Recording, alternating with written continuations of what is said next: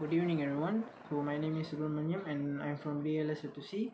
So my teammate name is Adi Farhan.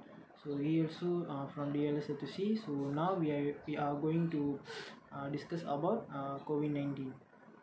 Hi, my name is Muhammad Farhan and I'm from class DLS1C. Today I want to share you uh, about COVID-19.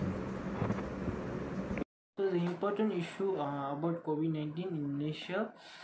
So the report case in Malaysia remained relatively low until the first wave of case in late February. After the religious gathering held in Kuala Lumpur in late February and early March, localized cluster began to emerge in Malaysia, and within weeks. So Malaysia recorded the largest cumulative number of confirmed COVID-19 cases in Southeast Asia, and by the 13 April 2020, and the total number of confirmed infection in the country raised 4,817 with the death toll of 77 cases. The Malaysia government tied the law to save nation's people. So the value of COVID-19. So nowadays, the pandemic has keep us home with enough time to brood over some of life lessons. So undoubtedly, the virus will change the way we all live and think. So we deeply empathize with the many families experience. It is important for us to come out for this pandemic as in better individual and more tightly knit community. So Adib, just now I explained about the COVID-19. So a lot of value of COVID-19. So main issues COVID-19. So nowadays, Malaysians people face a lot of problems in this pandemic time. So what are you thinking about the COVID-19? So what is any extra information about the COVID-19, Adib? Extra information I want to tell you Zubra is about benefit of getting a vaccine. The vaccine of COVID-19 produces protection against the disease as a result of developing an immune response to the SARS-CoV-19 virus. Developing immunity through vaccination means there is a reduced risk of developing the illness and its helplessness. This immunity helps you fight the virus if exposed. Getting vaccinated may also protect people around you, because if you are protected from getting infected and from disease, you are less likely to infect someone else.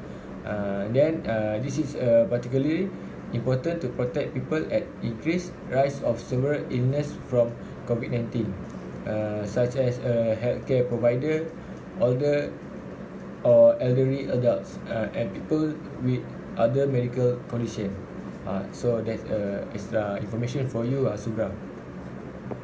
Thank you, Subra. So for causes and effect for COVID-19 is first of all, the recent outbreak began in Wuhan, province of China. Reports of the first COVID-19 case start in December 2019. Coronavirus are common in certain species of animals, such as cattle and camels. Although the transmission of coronavirus from animals to humans is rare. This new strain likely came from bats. However, it remains unclear exactly how the virus first spread to humans. And second, some reports trace the earliest case back to a seafood and animal market in Wuhan. It may have been from here that COVID-19 started to spread to humans. And the third, COVID-19 spread from person to person through close communities.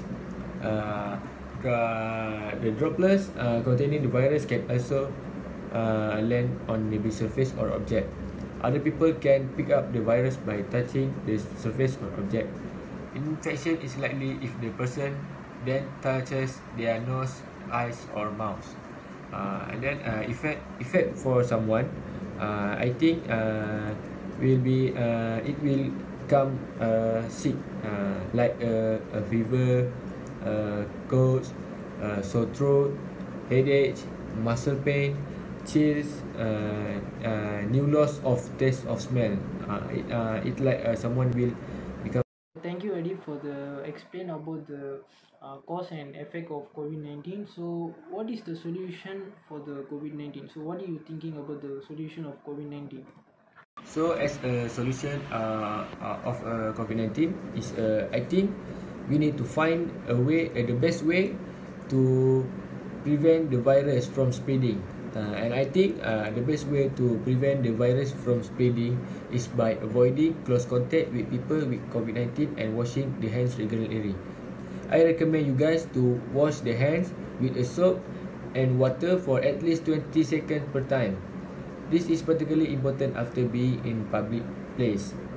If you guys soap is not available, use sanitizer. Because avoid the touching the face before washing the hands. And then people with COVID-19 should stay at home and avoid contact with other people to prevent the illness from spreading. Keep surrounding surface as clean as possible and avoid sharing household items. And then always cover the mouth and nose when coughing or sneezing. Face masks are generally necessary for people who have the illness.